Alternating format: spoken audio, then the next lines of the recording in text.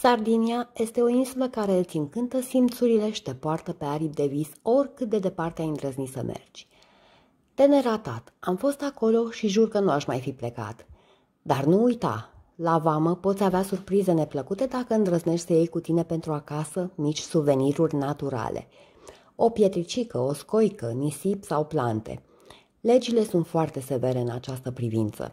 Poți admira tot ce are Sardinia mai frumos, dar nu fura nici măcar un fir de nisip, căci te vor pedepsi aspru.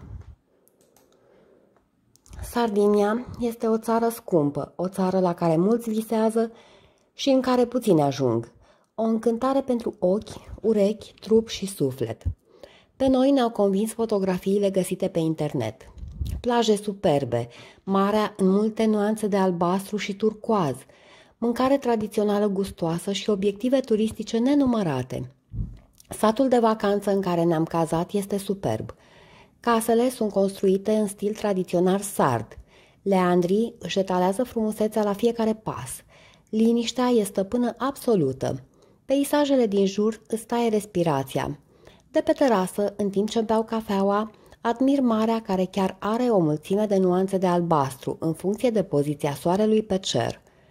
Satul este înconjurat de dealuri parțial înverzite, parțial stâncoase.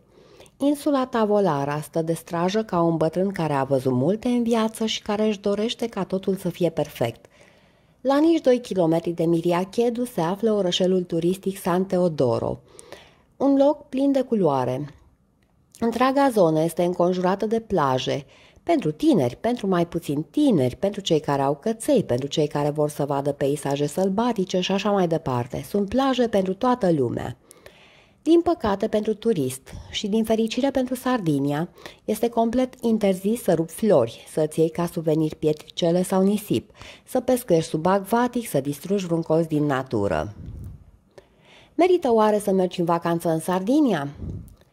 Noi am plecat de acasă cu gândul să fim călători, să ne plimbăm din loc în loc, să vedem cât mai mult posibil, dar nu am luat în calcul faptul că ne-am putea îndrăgosti de un petic de pământ sard. Călătorii s-au transformat rapid în turiști. Ne-am cazat la Miriachedu. Restaurantul de acolo oferă la prețuri piperate cea mai bună mâncare pe care am mâncat-o vreodată și un vin local excelent. Noi am vrut să cumpărăm și pentru acasă, dar nu aveau de vânzare. În San Teodoro sunt restaurante și gelaterii la tot pasul, cele mai multe dintre ele având în meniu numai pește și fructe de mare, gătite în inimaginabil de multe feluri. După ora 9 seara, poliția închide străduțele și orășelul se transformă într-un uriaș târg, în care localnicii încearcă să își vândă produsele handmade. Bijuterii, jucării, îmbrăcăminte, obiecte decorative, suveniruri de tot felul. Pe tarabele din piață poți vedea ce nici nu-ți trece prin cap. La mare căutare sunt și dulciurile făcute din miere sardă. Prețurile sunt toate pentru turiști, foarte piperate. Distracția ține până pe la 2 noaptea, când se închid barurile, restaurantele, pizzeriile și gelateriile. Turiștii, chiar și când vorbesc limba italiană, sunt ușor de recunoscut, după cum mi-a spus un localnic. Cei mai mulți au pielea prea albă, nebronzată suficient și poartă după ei pungulițe cu suveniruri și aparate de fotografiat. Localnicii au pielea arsă de soare și o etalează cu mândrie. Turistul încântat de arome, culori și atmosfera caldă s-ar putea lăsa păcălit de ideea că aici viața este o continuă vacanță. Și chiar poate fi dacă ai destui bani. Pentru toți ceilalți, din 15 septembrie când se închide sezonul, probabil că începe coșmarul. Ce poți face pe o insulă unde crezi din loc în loc măslini, unde caprele abia găsesc o gură de iarbă gustoasă și unde satul de vacanță rămâne pustiu? Dar să nu ne întristăm, magazinele din zonă cumpără produsele pescarilor și ale ciobanilor. Unii dintre ei deja au banii pregătiți pentru iarnă. Asta nu îi împiedică să se plimbe zi de zi prin satul de vacanță și pe plaje, încercând să mai vândă o bucată de brânză proaspătă la doar 29 de euro kilogramul. Cazarea a fost foarte ieftină, dar asta probabil numai din cauza că plaja cea mai apropiată se afla la vreo 2 kilometri. Am plătit 380 de euro pentru 7 zile, un apartament spațios la Miriachedu, în care te poți stabili cu cățel, purcel și ce mai ai pe acasă. Apartamentul avea 2 camere, baie, terasă și o bucătărie uriașă. Era dotat cu tot ce ar putea avea nevoie un turist sau o gospodină, adică avea până și oale, tigăi, cafetieră. 100 de euro a fost garanția. La final s-a făcut inventarul.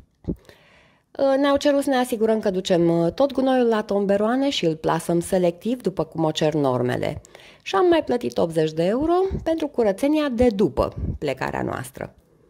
Atenție la acest plus, pentru că în Sardinia poți avea multe asemenea surprize. Coperto, de exemplu, apare pe multe dintre bonurile fiscale ale restaurantelor. Sunt 4 euro de obicei ca plată pentru că ai folosit tacâmurile, masa și pentru că cineva va face curățenie după tine acolo. Biletele de avion din Scoția până în Olbia, în Sardinia, ne-au costat 850 de lire. 2 persoane dus-întors plus asigurare de călătorie. Din Scoția nu am găsit zbor fără escală. Dacă sunteți fumători înrăiți, alegeți zborul cu durata escalei cât mai mică, pentru că nu există spații de fumat în aeroporturile britanice. Ajunși la Olbia, în Sardinia, am luat un taxi până la centru comercial cel mai apropiat. Șoferul ne-a cerut 15 euro. Ne-am întors pe jos și atunci ne-am dat seama cât de tare ne-a păcălit. Distanța era de aproximativ 1 kilometru pe șosea și mai mică chiar dacă o luai pe străduțe. Până la San Teodoro, cale de 23 de kilometri, taximetristul ne cerea 70 de euro. Așa ne-a convins să închiriem o mașină, căci noi ezitam, știind că aici mașinile au volan pe partea stângă, iar soțul meu Mihai era obișnuit să conducă în stil scoțian, cu volan pe partea dreaptă.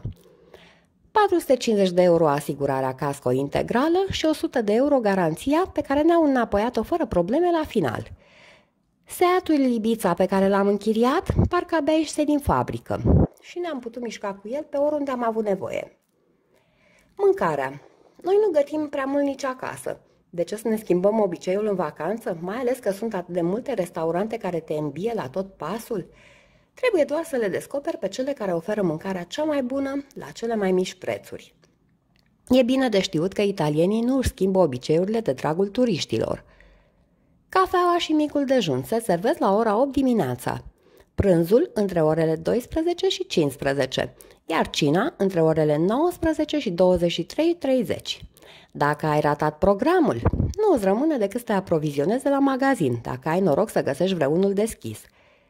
Dar nu uita că o masă cu produse din comerț poate costa cât o masă la restaurant. Diferența o face faptul că trebuie să și gătești. Plajele. Poți închiria șezlonguri și umbreluțe. 25 de euro o umbrelă și 2 șezlonguri pe primul rând al plajei, cât mai aproape de apa mării. Pentru oricare dintre celelalte rânduri plătești doar 20 de euro. Apa este uimitoare. La mijloc de septembrie, chiar și după o zi cu ploaie, era mult mai caldă decât apa mării noastre în miezul verii. Dacă nu m-ar fi atins valurile, aș fi putut crede că sunt într-un bazin cu apă încălzită. De asemenea, apa mării în Sardinia este exact atât de limpede pe cât o vezi în pozele de pe internet. Nu știu prin ce minune, însă nisipul de pe fund nu se ridică niciodată la suprafață când valurile vin la mal sau când te bălăcești ca un nebun. Ajungi la plajă, am descoperit imediat de ce apa mării în Sardinia are atât de multe nuanțe de albastru și turcoaz. Din loc în loc sunt zone cu alge care întunecă albastrul. Nu e niciun motiv de îngrijorare. Algele de aici sunt doar niște biete frunzulițe, nu moștri care să bage spaima în tine așa cum arată algele de la Marea Nordului. Dacă nu vrei șezlong, poți pune prosopul direct pe nisipul fin. E cald, curat și primitor. Atât de curat încât încă ne mai întrebăm unde erau scoicile. Marea nu aduce la mal nici măcar o scoică. De asemenea, nu am văzut păsări marine, nici picior de pescăruș pe acolo. Nu ai voie să pescuiești subacvatic, să bați mingea pe plajă sau să te dai cu schijetul. Poți, în schimb, să te bucuri de soarele minunat al Sardiniei, de briza răcoritoare, de parfumul mării, de apa caldă, ca de cristal, de mâncarea gustoasă și ieftină servită de un băiat bun la toate. Era un tip acolo care închiria șezlongul, curăța mesele, era salvamarul plajei, era și ghidul turistic pentru zona respectivă, făcea de toate. Merită să mergi în vacanță în Sardinia? Da, din toată inima susțin că merită. Fie că vrei să te relaxezi abandonându-te soarelui, fie că vrei să rămâi călător și să vizitezi cât mai multe dintre obiectivele turistice ale Sardiniei. Dar nu uita, la vamă poți avea surprize neplăcute dacă furi ceva. Nu pleca cu pietricele, scoici, nisip sau plante. Nimic.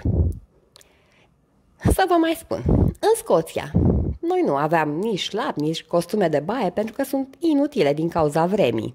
La Marea Nordului mergi pe plajă în pantofi și cu geacă. Ne-am gândit că o să ne cumpărăm toate astea din Sardinia. În San Teodoro, o pereche de papuci de plajă costă de la 28 de euro în sus. Un costum de baie obișnuit costă 168 de euro. Aproape că îmi luasem gândul de la a mai face plajă sau a mă bălăci în Marea de Cristal, când am găsit din întâmplare un magazinaș cu prețuri realiste, 9 euro șlapii și 15 euro la reducere un costum de baie. Am reușit să găsim și alte lucrușoare ieftine. 5 euro un tricou haios, 3,50 euro o scrumieră cu steagul Sardiniei, 8 euro o brichetă de oferit pe post de suvenir, avea un cap de mort și urarea Have a nice day. Pentru toate celelalte există viza. Dacă locuiești în Marea Britanie, asigură-te că banca la care ai cont știe că pleci în vacanță peste hotare. Altfel, cu siguranță te trezești că îți blochează contul după prima plată sau retragere de la bancomat, ca o măsură de siguranță în plus oferită clientului. Noi am avut noroc. Citisem deja pe internet despre tot felul de pățanii ale altora. Eram puși în temă și am anunțat din timp la bancă că mergem în vacanță. În plus, aveam cu noi și cardul de România pentru orice eventualitate. Comisioanele băncii scoțiene pentru fiecare plată sau retragere în parte au fost foarte mari. Ne avertizaseră. Muzica. Ne-am îndreptat spre Sardinia cu lecțiile făcute. Voiam să gustăm locul în toată splendoarea lui, să descoperim cât mai multe dintre tradițiile și cultura sardă. Drept urmare, am căutat până și muzică pe YouTube. Ne-a plăcut și abia așteptam să ne oferim o seară cu mâncare și muzică sardă. Dar nu a fost să fie. La o singură berărie am găsit o trupă care înviora atmosfera. Însă băieții au cântat numai în limba engleză. Nici urmă de muzică sardă în zona turistică pe care am ales-o. Asta nu ne-a împiedicat să ne distrăm și să admirăm un cuplu de bătrânei pe care l-ați văzut și voi pe canalul meu de YouTube, care au făcut spectacol în fața berăriei. În aeroport, la plecare, am găsit un tip care cânta foarte frumos, însă eram deja grăbiți și nu am putut asculta decât o melodie sardă. Fumatul. Nu se fumează în camere. Oricum, cine e nebun să meargă în Sardinia ca să stea în cameră să se intoxice cu fum? Însă pe străzi poți merge cu țigara în mână. La fel, poți fuma în baruri și restaurante dacă au terase. În tutungerii am observat că există întotdeauna un colț marcat cu o frunză în 5 colțuri. De acolo, doritorii pot alege sortimentul dorit de marihuana, varianta light. Mi se întâmplase de multe ori să-i spun lui Mihai în timp ce ne plimbam pe străzi, pe plaje sau cine mai știe pe unde, că simt mirosul specific care mă intoxică în Scoția, dar parcă mai finus, nu așa strident ca aici. El râdea de mine și îmi spunea că e probabil vreo plantă locală care răspândește arome asemănătoare. După ce a văzut că se vinde liber prin tutungerii, și-a schimbat părerea. Atmosfera generală. 90% dintre turiști sunt italieni, toți veseli cu poftă de viață. Prin piețe e un zumzet permanent care nouă ne lipsește în Scoția. E totuși doar un zumzet, nu gălăgia de pe străzile României, nu balamucul de pe litoralul nostru. Vecinii sunt discreți și politicoși. Comercianții încearcă să-și vândă marfa fără să își streseze în vreun fel clienții. Pentru orice brățară handmade cumpărată din piață, pentru orice cafea de 1 euro, pentru orice nimic pe care îl achiziționezi, primești bon fiscal. Nimeni nu trișează, cel puțin nu în acest mod. Pe plajă, lumea își vede de treabă. Nu se holbează nimeni la bunăciuni și la persoanele care nu au un corp perfect. Nimeni nu fluieră, nimeni nu urlă. Există un cod nescris respectat de toată lumea. Când cineva vrea să facă o poză, indiferent unde și cum, se opresc mașini, se opresc pietoni, se oprește totul până când omul e sigur că a prins fotografia pe care o dorea. Merită să mergi în vacanță în Sardinia? Da, este de neratat. Dar înarmează-te cu bani mulți și nu fura de pe plaje. Mulțumesc pentru vizionare!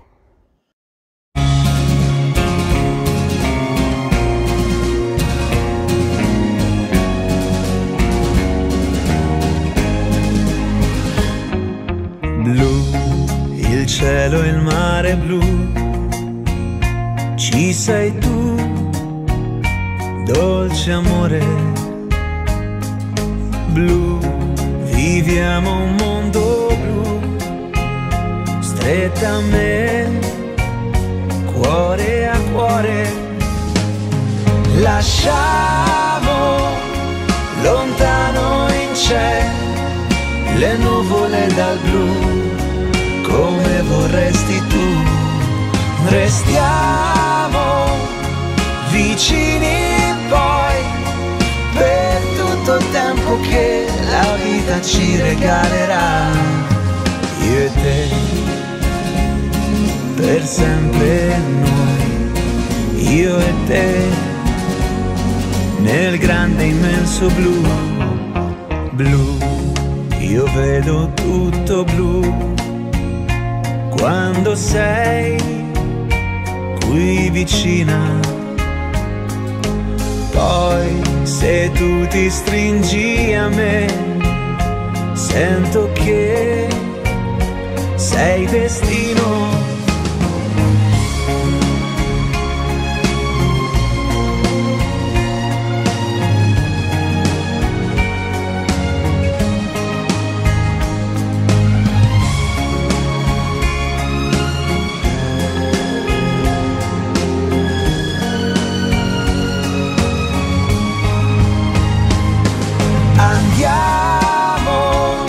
Lontano e poi cogliamo qualche stella dal cielo, ma per noi sogniamo di essere noi soli a poter vivere un amore in mezzo al blu. Io e te, ogni attimo, io e te, la favola nel blu, io e te, ogni attimo, io e te, la favola nel blu, io e te.